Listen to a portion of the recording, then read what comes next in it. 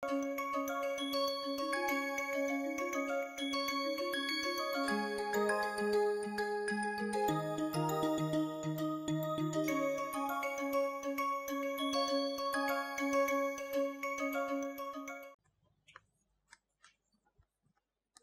let me restate what we did in the last class yesterday.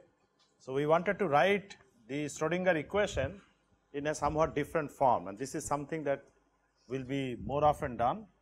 So, write the Schrodinger equation in this manner: H minus E Hartree-Fock psi 0 is E correlation psi 0. Okay. So, this becomes our Schrodinger equation. Instead of saying H psi naught equal to E naught psi naught, we are subtracting E Hartree-Fock from both sides. So, we have the new operator, which is basically the operator minus a scalar number, and if it is a matrix representation, then only from the diagonal part this E Hartree-Fock will be subtracted. That is what it means. So, you have E correlation psi 0. Okay, is it clear to everybody? So, this is what we call normal ordered H or Hn. So, in terms of normal ordered H, the eigenvalue of this normal ordered Hamiltonian is itself correlation energy. Okay. So, because this is what we are really interested in now. So, then we presented the CI equation, DCI equation, by first projecting this new Schrodinger equation. So, H minus E Hartree-Fock psi 0 as E correlation. Note that we are using intermediate normalization. So, psi Hartree-Fock with psi 0 integral is 1, right, in the intermediate normalization. So, we have only E correlation here. So, that is the equation for the E correlation. It is very simple equation. So, you expand of course psi naught. So, that is what we will do now in DCI. So, psi Hartree-Fock H minus E Hartree-Fock, and then I expand this as psi Hartree-Fock plus all doubles. So, I call this H Hartree-Fock H minus E Hartree-Fock. In a simple block, I am calling it psi double, sorry, H minus E Hartree-Fock psi doubles multiplied by C doubles. So, this is just a notation that we introduce. Essentially, this means all sum over all doubly excited determinants, specific doubly excited determinants and their coefficient. So, this psi d is not just one function, but it is the linear combination of all doubly excited determinants. C d is also a coefficients, all the coefficients are stuck in. So, this is just a simple way to write. So, this becomes my E correlation. Okay. It is very easy to see that this first term is 0. Remember, when I had E naught, this first term was E Hartree-Fock. E Hartree-Fock plus this was equal to E naught. So, basically that is what I expect for the correlation energy. E naught is subtracted. So, this becomes my expression for correlation energy, only this. Okay. So, E correlation is nothing but psi Hartree-Fock H minus E Hartree-Fock, sorry, all psi doubles into C doubles. So, basically all I need to find these coefficients, and then I will get the correlation energy. So, to find the coefficients, I project the same equation with now doubles. When I again write psi doubles, it means each of the doubly excited determinants, which we are calling CDTU, because I have a dummy index here, ABRS. So, that is okay. The last time I called CDTU, but block wise the equation will look like this: H E minus E Hartree-Fock psi Hartree-Fock plus psi doubles H minus E Hartree-Fock psi doubles C doubles equal to, now when I put this doubly excited with psi 0, it is 0 by intermediate normalization, E correlation CD. This Hartree-Fock part will become 0, but the doubly excited part will survive, giving this same coefficient, whatever I am projecting here. So, if this is CDTU, you will get E correlation times C CDTU. Okay? So, this is my CI equation.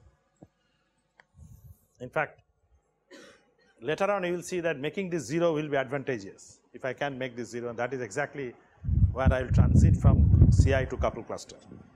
Okay, so that 0 came involuntarily. All right, so it's E correlation times CD. So this is what the equations were, and we presented that this psi d H minus E Hartree-Fock psi 0 is the column B. Okay, so this becomes my column B dagger. Note that E Hartree-Fock here is just incidental because psi Hartree-Fock psi doubles is 0. So B and B dagger are nothing but psi Hartree H matrix element directly with Hartree-Fock and doubles. I don't need to write E Hartree-Fock. So yesterday I presented this as Hamiltonian matrix element, but the same thing I can write for H minus E Hartree-Fock because this is anyway 0. So it doesn't harm. Okay, and this quantity is what I call D or D prime in the normal order. So here you have to be careful whether I am subtracting E Hartree-Fock or not subtracting E Hartree-Fock. So there will be different matrix elements. So I am calling it D prime. So then my equation was E correlation is B dagger C, okay, or CD, whatever, B dagger CD, which means doubles, column of doubles. So this is a column matrix element. This is a conjugate B dagger row, and then I have B plus D prime CD equal to E correlation CD. So these are the two sets of equation in the matrix form, but you should be able to write these very easily in the normal form. I hope that everybody will be able to write. So for example, if I want to write the normal form, it will be following. So B matrix element of CD2. What is B CD2? Let me write this here. B CD2 is nothing but the doubly excited determinant being a CD2. So it will become psi, so explicitly if I write psi CD2 H or H minus E Hartree-Fock, it doesn't matter, H psi Hartree-Fock. Is it clear? So one element of B would look like this matrix element. So then I can write this as B CD2 plus sum over D prime. This will have two elements, one is CD2, another is AB, RSAB, ABRS, yeah, by the same notation, ABRS, which means one of these is CD2 and one of these is ABRS, sum over all of them. So sum over CD2, sum over ABRS, and then you have CD, which now should be ABRS. Okay, I hope all of you will be able to write this, because if I do a matrix multiplication, this should be D prime sum I comma ij times CD of j. So these ij's are doubly excited determinants, indices of doubly excited determinants. So CD2 to ABRS, and I am summing over ABRS. So you have the sense of matrix summation. So this you will get as E correlation times C CD2, right? So that is what you get from the equation. If you remember, if I project to the specific CD2, this is what you will get. Okay?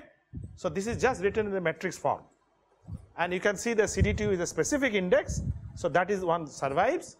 ABRS is dummy index, that is summed up. Okay? So this is the matrix, where each index is a combination of 4 orbitals.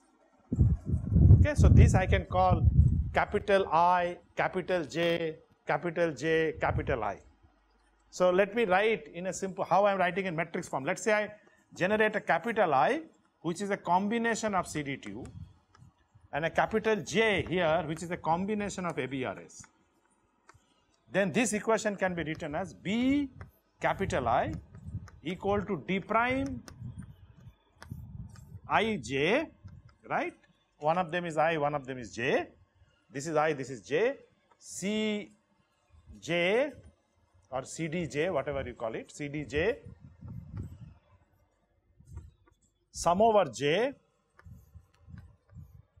equal to E correlation CDI.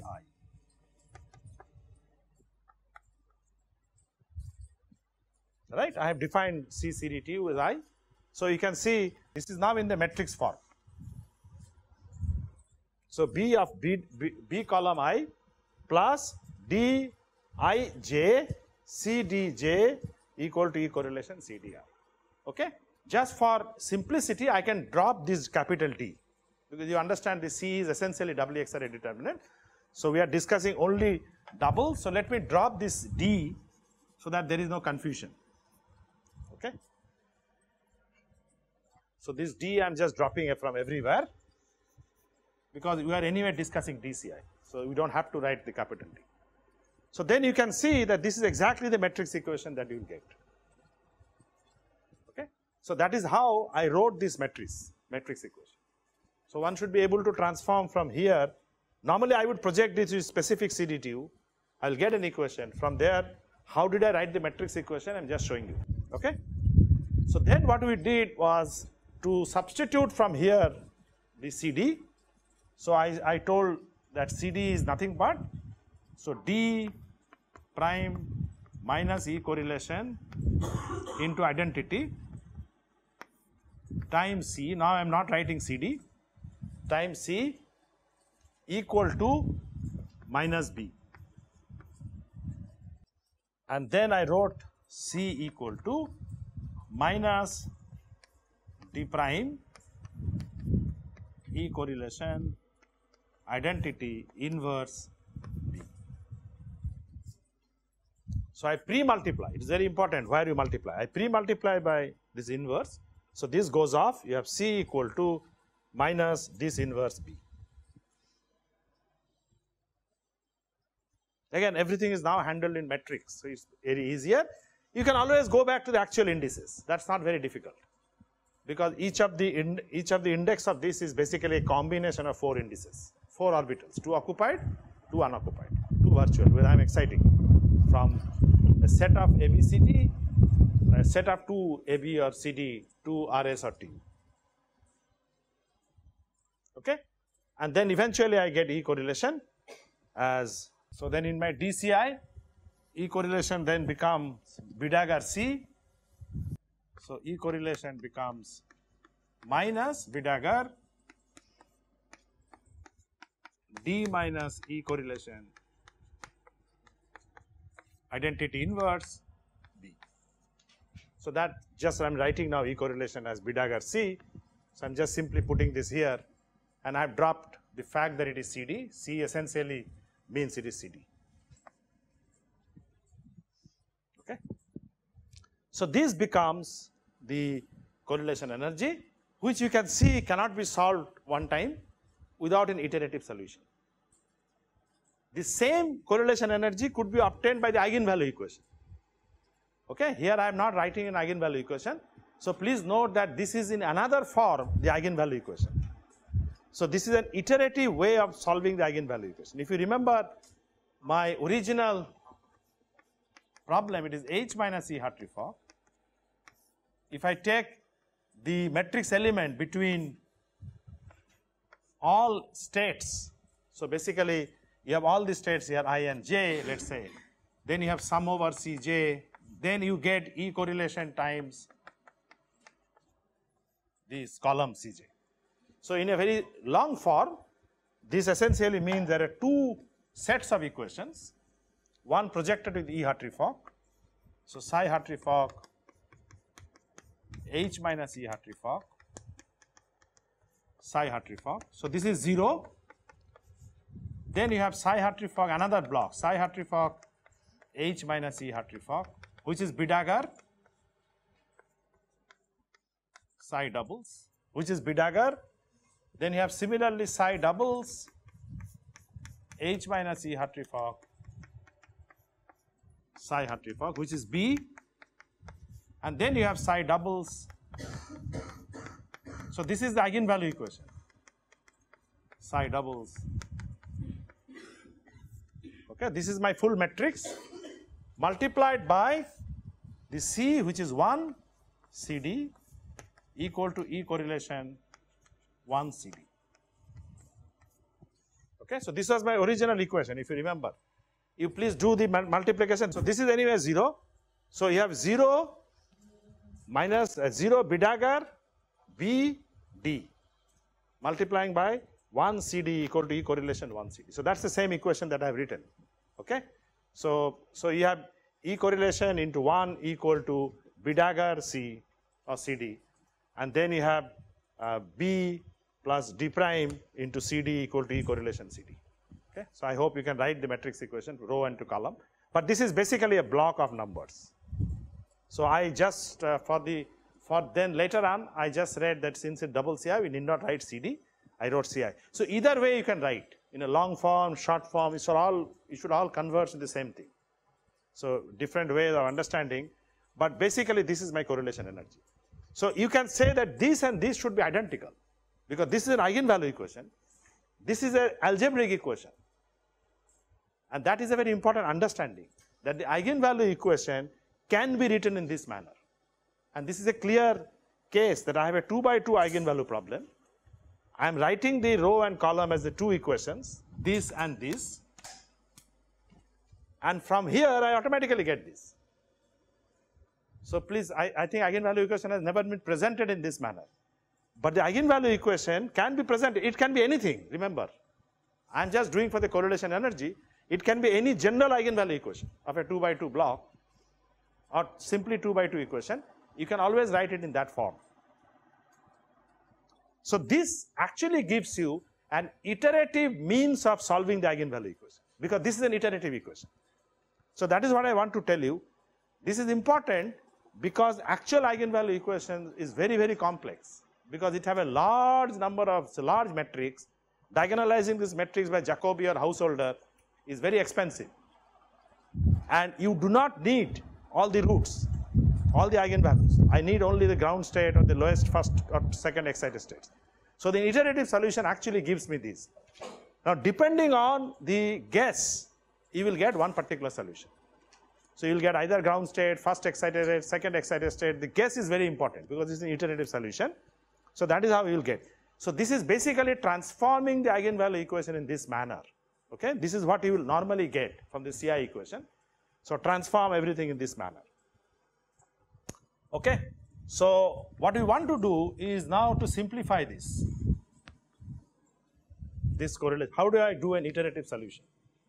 So first, to solve this equation, first I assume that the E correlation is 0, which means my exact energy is nothing but Hartree-Fock energy. So that is my first guess.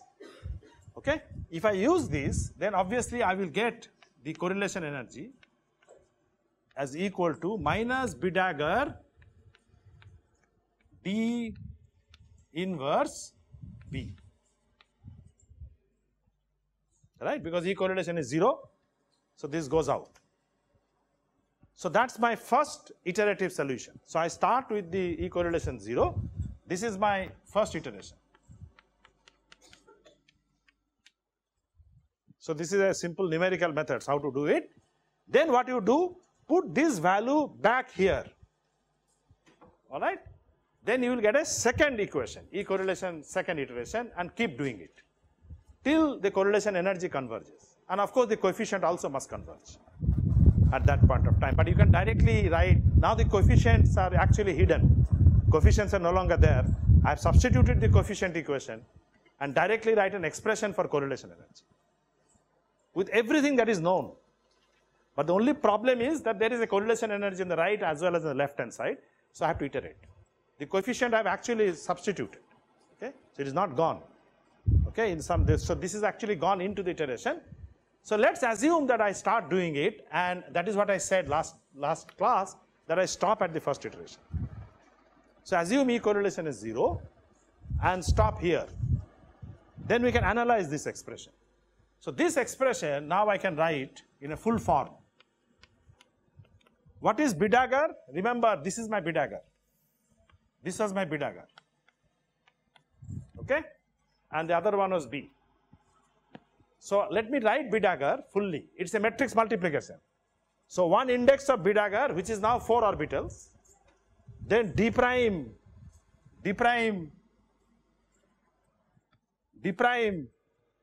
2 indices, B another index, which are all 4 indices. So if I write explicitly, then it becomes minus, what is B dagger? Psi Hartree-Fock H minus E Hartree-Fock into psi doubles. Now I am writing psi doubles explicitly as psi ABRS. It doesn't matter what index I use, ABRS, CD2, because they are dummy. ABRS, okay? And then you have the D inverse, which is psi ABRS, H minus E Hartree-Fock, then another dummy index, psi CD2. So I have to sum over also CD2, okay? Then B of this index. Please remember how the matrix multiplication works. B dagger I, D primed inverse Ij, Bj. So this is my J now, okay? Huh? What happened? Oh, inverse, yeah, inverse. Yeah, inverse, of course. I didn't write that, yeah, inverse, of course. I have not computed it. So then I have B, which is psi now CD2, H minus E Hartree-Fock, psi Hartree-Fock. So that becomes your first iterated value of E correlation. And remember again, it's a number. I start from psi Hartree-Fock, go to one doubly excited determinant, come back from one doubly excited to another doubly excited, back to Hartree-Fock. I have to come back to Hartree-Fock because it's a final energy. So then the second approximation that I do, that assume, I told you last class, assume D prime to be diagonal. So within the CI approximation, the CI solution, I made two approximations. One is to first start the guess, of course that E correlation is 0, that's not really an approximation, but the real approximation is stop here. Then I can write this expression. This is not correct, this is not a DCI, this is only first iteration of DCI, remember. And then within that first iteration of DCI, I assume that this is diagonal, which means CD2 is identical to ABRS in my summation, right? Because this index has to be same as this index, otherwise it is 0. This D matrix is 0. So if I assume this to be diagonal, then E correlation becomes sum over ABRS. And note again, when I am writing a sum over ABRS, I have A less than B, R less than S. I mean that is assumed because they are all doubles excited, which is obviously has a less than B, R less than S. I am not explicitly writing all the time, but they are anyway ordered. So then you have psi Hartree-Fock, H. Note again that E Hartree-Fock need not be written because it's 0. So psi Hartree-Fock, H, psi ABRS. And then you have psi ABRS, H, psi Hartree-Fock, divided by the psi ABRS, H minus E Hartree-Fock, psi ABRS. I hope it is clear now. Because it is diagonal, the inverse can be actually put as a denominator. Okay? Otherwise it is a matrix. So matrix inversion was very difficult. But moment I assume D prime to be diagonal, its inverse is very easy. It's another diagonal matrix with diagonal elements as 1 by the element. So I can actually put this under the sum. So the whole thing is just summation over ABRS now. So that becomes my correlation energy. Okay? So it's very easy. Two sets of summation is gone, only one set of summation. And if you now look at it, this is very close to MP2. If you remember MP2, the numerator was exactly this. Denominator was just orbital energy difference. Here it is not so. There is a slight difference. You can actually analyze the denominator. So a further approximation where you make the denominator as only orbital energy difference will actually give you exactly MP2 values. But you can see that from DCI to MP2 I have made very large number of approximations to get MP2. So I have lost the structure of DCI, of course, because as soon as I stop here, it is no longer DCI. Okay? Then I have made further approximations. So it is not DCI, I am just showing how can you recover MP2 from DCI. But it is no longer variational, no longer upper bound will be there because I am not doing DCI. Upper bound will be there only when I converge it correctly. When I solve the DCI equation, exactly, yes. H minus, oh, this is 0. E Hartree-Fock need not be written here. These are orthogonal. I have been repeatedly telling you that B, I can write as H minus E Hartree-Fock or H, they are identical.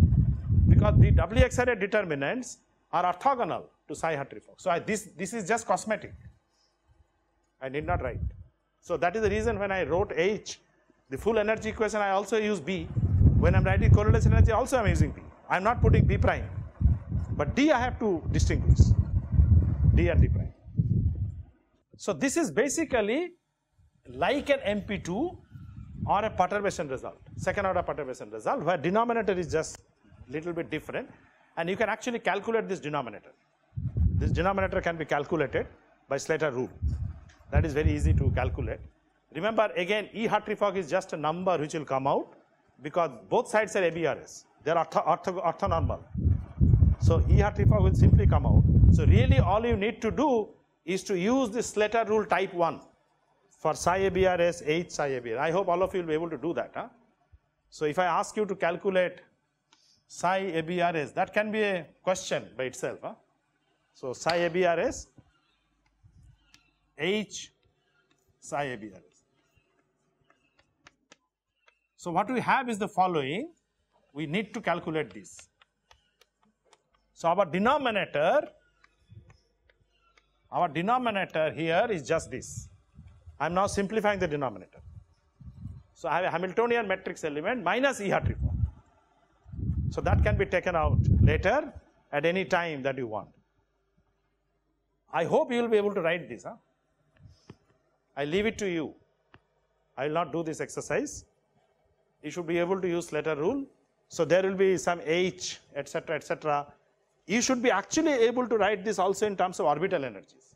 So there are several expressions of this Slater rule. You can write the H as H0 plus V, where H0 becomes your one particle operator, which is sum of the Fock operator. That will give you orbital energy as H of II, right? Normally you write H as sum over H of I plus 1 by Rij. Correct? But learn to write like this, which is sum of the Fock operator. So instead of H, you have a Fock operator. And then V has 1 by Rij minus the V Hartree-Fock. You note that V Hartree-Fock I had defined in the perturbation theory. If you write it in this form, your first term is actually sum of the orbital energies. Then something will be there. Please try to write it. Okay? The point that I am trying to say is that if you forget about this, then your entire term here is just the sum of the orbital energies, right? And if you then subtract E Hartree-Fock, where E Hartree-Fock is also approximated as sum of the orbital energies, then what you will get here as an approximation, you can get this as epsilon r plus epsilon s minus epsilon a minus epsilon b, right? Please note that let's make an approximation that I will write Hartree-Fock energy also as sum of the orbital energies. I forget about this term at all. So I am only using H as H0 plus V, even in Hartree-Fock energy. So my Hartree-Fock energy is nothing but psi Hartree-Fock, H0 psi Hartree-Fock. So I would have got only sum of all the occupied orbital energies, right? This is gone. When I construct this, this is also gone. So again, sum of the orbital energies, except that AB is not there, instead RS is there. So if I subtract from Hartree-Fock, everything will get subtracted. Here there will be RS, here there are AB. So epsilon r plus epsilon s minus epsilon a minus epsilon b. Have you understood? So if I approximate H, so under the approximation that H is nothing but the 0th order Hamiltonian, H is equal to H0, the full thing, including E Hartree-Fock. Your denominator D is nothing but epsilon r plus epsilon s minus epsilon a minus epsilon b. All right? But please remember, if I ask you to write fully, you should be able to do this by Slater rule. Okay, please practice this. Here I am just showing that under the approximation that H is only H naught, I get this denominator as epsilon r plus epsilon. There is a minus which I forgot. Epsilon r plus epsilon s minus epsilon a minus epsilon b. If I now substitute this here, it's mp2. So now you can understand this is exactly mp2 because this is my ABRS antisymmetrized, this is RSAB antisymmetrized divided by the orbital energies, right? So that would be exactly the second order perturbation. But you can see there are several steps.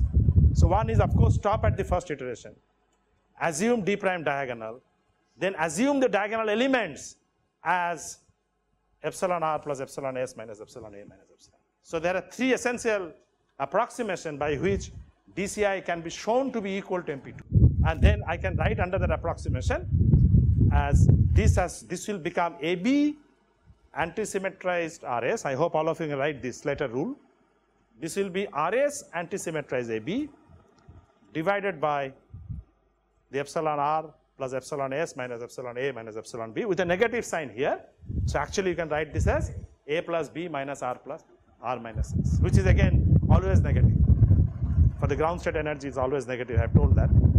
That is not necessarily true for DCI energy. It's only the approximation of DCI energy that I am discussing. So you can actually write that correlation energy and eventually you can release this A less than B, then you get a 1/4 factor. You have done all this. So if I write all A, all B, all R, all S, you have a 1/4 factor. You can spin integrate. We have done this as an exercise, okay? Spin integrate and write it as a closed shell.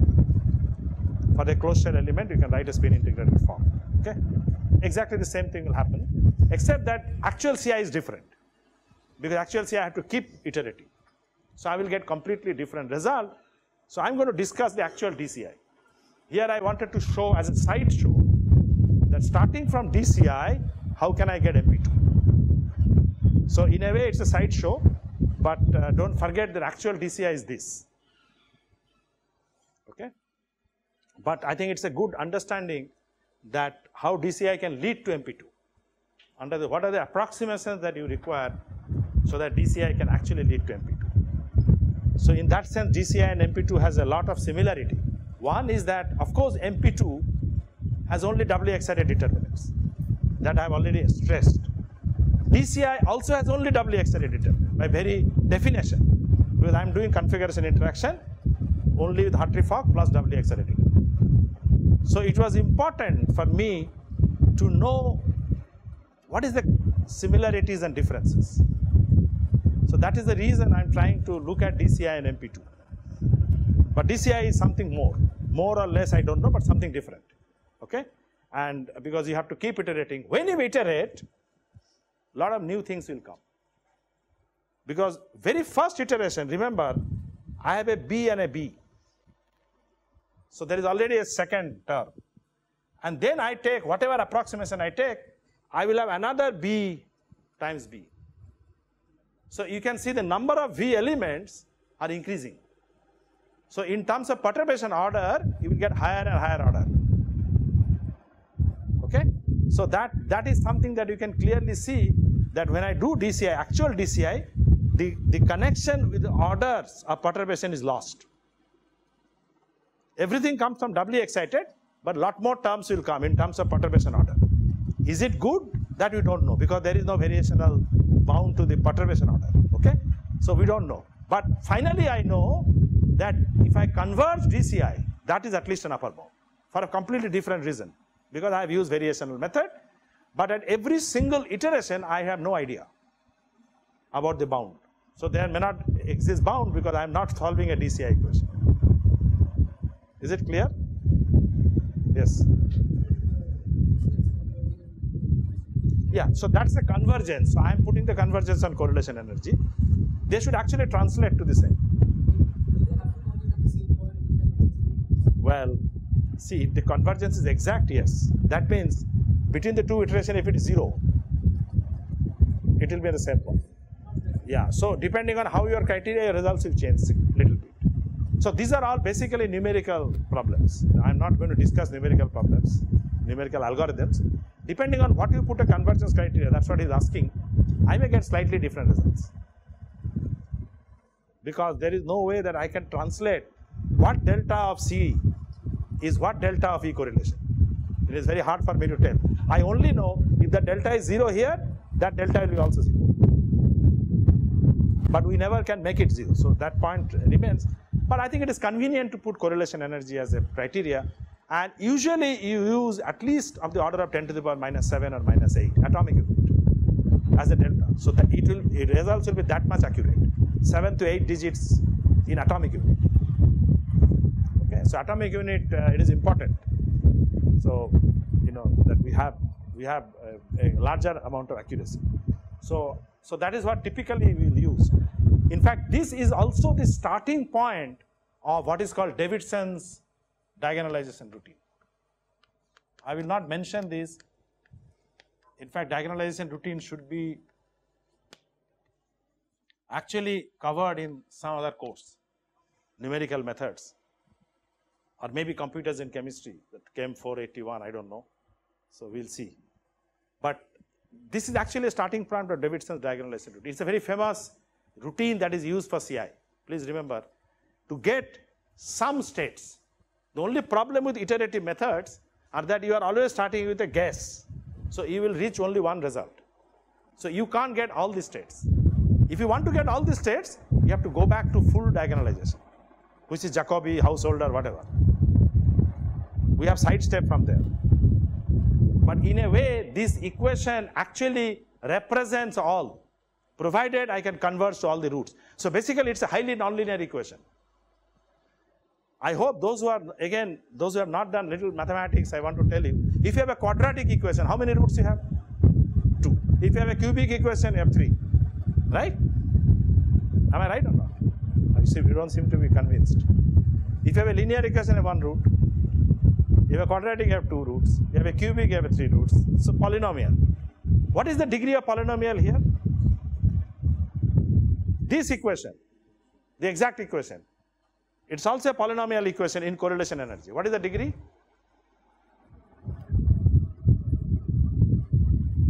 No, why quadratic? You have inverse. If I inverse expansion, it will be high, so you'll have, it's infinite expansion actually. So in principle, I can have many, many solutions. Okay?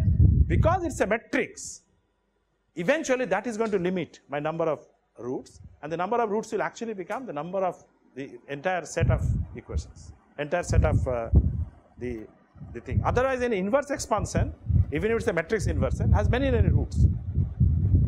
So this is a highly nonlinear equation. So this itself should be able to recover all the necessary roots. The problem is how. So if you do an iterative solution, it's very hard to get all the roots. And that is essentially a numerical problem. Okay? So, because you have to guess. How do I know the guess for all the roots? Guess for the ground state is easy. Why? Because I know that the ground state energy is dominated by Hartree Fock. Remember, Hartree Fock is not a good method for excited states. We have done this only for ground state, and I have repeated that. So for ground state, I can assume that the correlation energy is 0. But if I use Hartree Fock and try to describe another excited state, it may be very bad. Whether Hartree Fock is very bad for the excited state. So your correlation energy may be very large. So depending on what you start with, you may get some results.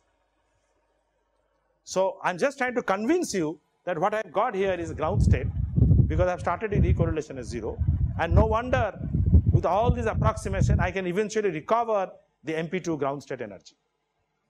With approximations, of course. Which is completely different from DCI. There's a different structure. But I think it's important to realize this.